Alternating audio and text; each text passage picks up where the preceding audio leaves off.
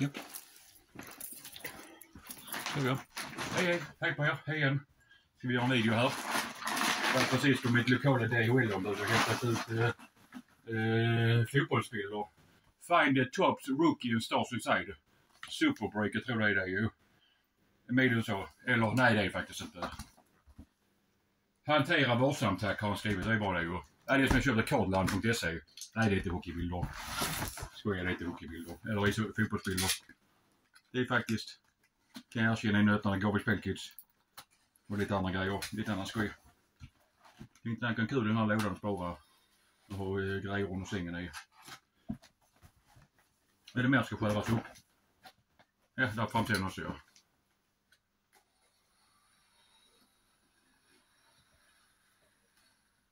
Det blir nog jättebra. Ja, det blir jättebra. Då tittar vi nu verkligen. Är ni med? Tack material, det är på soporna med en gång. Då börjar vi. Det roligaste för oss. Garbage Pail Kids. Chrome Hanger heter den. Japp. Kostar 249 kronor. Det är inte så jättemånga kort. Det var en 10 styck. Men jag tyckte det var kul. De är inte så lätta för att man har nya korten. Och så måste man ha dem i någonting också. Så jag köpte en blå pärm. Som är Ultra Pro. Jag har svart innan. Jag tänkte jag ska ha en med bara med Garbage Pail Kids i. Och så plastfickor. Den kostar 175 kronor kostar den. Plastfickor 249. 100 stycken amerikanska. De görs ju i Kalifornien. Det är Ultra Pro. Det är bästa Ultra Pro. Jag frågade lite andra affärer. Och bland annat science fiction-byggarna i Malmö. De hade bara en tråkig Pokémon-pärm. Och så frågade jag någon uppe i Stockholm. De hade bara Magic-pärmar. Tycker man coolare. Ja. Och de hade inte plastfickor. Och sen var lite annat skit också. Ja. Här är också. Vi kan börja med de här tragiga korten. Jag tänkte att det var kul att ta lite kort till. Vi visar dem. Maverick. Det är den gamla 90-tals västern kommer in med, jag tror det är den med, vad heter han killen? Mel Gibson och James Garner från 1994, Maverick. De ska behålla öppnade. Och där har ni Independence Day, det var den med Will Smith från 1996. Avlånga bilder. Och här har ni World Cup Racing från 1991. Den kostar 10 stycken de här bara. Och här har ni ishockeybilder. NHL Score 1990. Tycker det är kul att ha sådana oöppnade. Tyvärr inga waxpack idag. Och så är något kanadensiskt. $1. Jag vet inte, kostar 10. De kostar 10 stycken på petan. Ja. Jag tänkte jag kan fylla ut med lite andra kort. Det var DHL. Ja, då kör vi. Då börjar vi med Garbage Pail Kids. De här, vad heter de? Vad sa jag? De heter Chrome Hanger. Jag vet inte om det är säsong 4. De hade lite cardland.se. Ligger 6 dräggar. Roliga resor. Ligger utav svenljunga i... Det är inte nära borret. Det är inte så mycket från Borås tror jag. Här är sån här. Jag får inte få i fuskat av oss glasögon nu. Vita mina glasögon. Ja, där är de ja. Och glasögonen. Mina hipsterglasögon. Vi ser vad det är för något. De är från 2022. 1 år gamla är de. Står inte vilket säsong det är. Serie 5 är det de nya som kommit ut nu. 1986 jag ska först om. Det är ju Adam Bombi. Han som är på t-shirt igår. Ja, då kör vi. De här ska öppna ju. Vi ser om man öppnar dem. Jag på sidan. De här ska öppna ju. De andra blir ju oöppnade. Ja, det är larm också. Där är det. De säljer dem i någon måttbutik eller varelse. Så väl. Jag vet inte. Man kan köpa direkt från tops.com. Ja, här är de i alla fall. Det är sån kromade kort. 80-talskort de gjort om. Det är genomskinliga. Då kör vi en stycket. Jag har ju de här innan också. Mick Daggers. Det är väl parodi på hans knivar och så Mick Jagger. Ja, vi öppnar dem. Vi ser vad det är för kort. Vi tar det i taget. Jag ska in i pärmen sen. Mick Dagger 207A. Så ser han ut. Det är någon kille på någon cirkus. Han är rent spetsad av knivarna. Ja, skruvat med kult. Gourmet. Alltså gourmet. Alltså man är gourmet tycker om fin mat. Eller gore som är blod. För han håller på att äta snor ju. Sen har vi kille som har en hamburgare. Frankfurt. Alltså Frankfurt som tysk korv. En kille som är en korvbröd. De är ju lite skruvade ju. Kidspit. Jag klarar inte det. Vad det är för parodi på. En röd eller solbränd kille i vattnet. Jag vet inte vad ska första Kidspit. Då tar vi nästa. Jag tyckte de har roliga med kronfärg. Jag vet folk som är ute efter dem. Han hade några andra, Food Fight och Bookworms och någonting. Han hade inte så många. De har inte så många då. Defaced. De har torkat av sitt ansikte på handduken, så den är väl avansiktad. Ja, och så är det pusselboxen. Det är ju sådana 80-talsfilmer mot dem. Reinforced Auron, jag förstår inte. Han har någon stålmun. Han ser ut som en Trapio i Master of Universe ju. Det är ju Master of Universe, då He-Man idag ju. En av mina favoriter. Milton, han har smält. Hela killen har smält ju. Det är ju meningsgrej, lite obehagliga och motbjudna de här bilderna ju.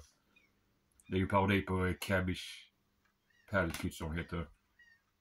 Sick Freak. Han tar av sin normala ansikte så blir som freak med 3 ögon. Han ser ut som freaket i Funhouse ju. Ja, då kör vi nästa. De kostar 10 stycken. 10 stycken blir det, ja. Jag tycker de är roliga. Här har vi nästa. Doggy Joey. Han är deg som är överkavlad. Där fick jag en dubblet. Frankfurter och grejer. Det gör ingenting. Det är bara så att han sist ju. Juicy Lucy. Hon ska bli ljus. Hon ska måla ner inte ljus. Tag the Tag. 1986. Han har blivit taggad där, så det är som man sprayar sitt namn på. Har vi 2 till. Kör vi. Jag tycker de är roliga. Jag ska göra en Garbage Pail Kids hydda sen med mina lådor. Då har vi nästa. Dotty Dribble. 2 ansikten. Kan vara så jättesnyggt. Hot Dog. Jag hade det andra sidan. Vad roligt då. Hot Dog. Alltså hot dog. Eller doggen. Dental Flossy. Helt fördärvade tänder ju. Och Gene Maskin istället för min maskin. Alltså som jag sa, så som Trapio i Master Universe. Då har vi sista nu. Sen kan vi även sätta in plastfickorna i pärmen också. Det hinner vi. Jag ska iväg sen. Wormy Snorri. Jag har någon massa ormar och skit eller worms. Nej, det är maskar väl. Maskar hela huvudet. Kanske trevligt. Och Mick Dagger. Ja, det blir en dubblett till där. Jag börjar mig. Det är ju lätt på det. Doug Baggen har jag också. En galning som kör någon bil eller grisklippare. Och det sist ut är Roast.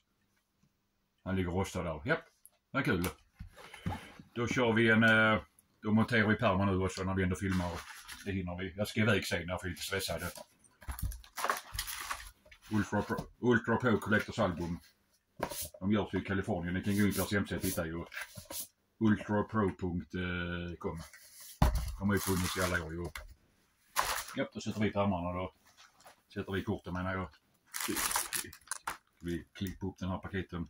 Eller ska jag snitta den. Jag sitta med kniven i hörnen. Jag tycker det är kul att spara såna grejer. Såna här. Alltså inte. Det är kul att spara såna här paketer. Jag kan ha den som soptunna ju. Kan ha kartongen som soptunna. Inte den stora kan vi få kvar också ju. Och skit och singen är ju. Då öppnar vi den. Det är ju som ska stå så i affären när man handlar. Jag frågar, Playoteket hade inte heller. Lite dåligt tycker jag, de har inte heller. De som ligger på, finns de i, jag vet inte, vad jag vet så finns de i Malmö, Lund. Jag köpte en svartbetarmen i Lund. Ja, då kör vi. Det vill säga, de ligger i fel ordning här. Det här de har gjort så. Är det rätt? Då kör vi. De sätter in några stycken i tåget.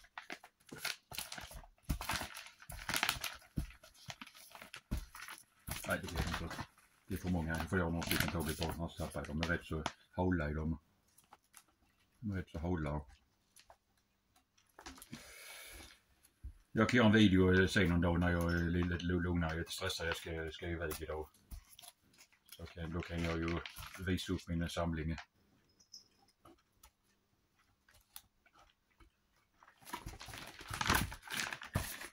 Men kom igen nu, brukar det vara. Åh, vad jobbiga. Ja, de är glatta, så man letar att de krossar ut. Det är 100 stycken. Där stod på hemsidan att de passar till 50 stycken. Men man kan faktiskt pressa in 100 stycken av dem. Det var roligt. Ultra Pro har ju sådana speciella också där i USA. Man kan beställa direkt från hemsidan. Jag tror de har europeisk hemsida också. Ja, det är väl bara för att man ska slippa tull och frakt från USA. Där har de speciella för basketkort, ishockey, fotboll och någon sport till dem. Nu är det baseball, rätt roligt. Jag har en gammal hockeyalbum från 90-talet med Ultra Pro. Detta går att sätta i vanliga pärmar ju. Detta kanske ingenting för er sen när jag kluddar med detta. Vi skiter detta nu. Jag visar bilderna istället i närbild. Vi skiter detta med plastfickorna, det tar för lång tid. Jag blir bara stressad. Här har ni lite grann. Där har ni dem. Och glöm inte som vanligt gilla, kommentera och följ mig på TikTok, Instagram och Facebook. Blir jätteglad. De är roliga va? Väldigt färgglada sådana. Och så Chrome, precis som en kromad bil. Jag tycker de är skithäftiga. Och där har ni kartongen. Jag köpte dem på cardland.se. Där har ni den. Ja, så får ni vara så snälla och skriva snälla hälsningar till mig så blir jag glad. Ni kanske också gillar Garbage Pail Kids. De här är roliga ju. Ja, ha det gott så ses vi i en annan videon. Så fan så gott. Här har ni alla roliga bilderna. Ja, de är coola.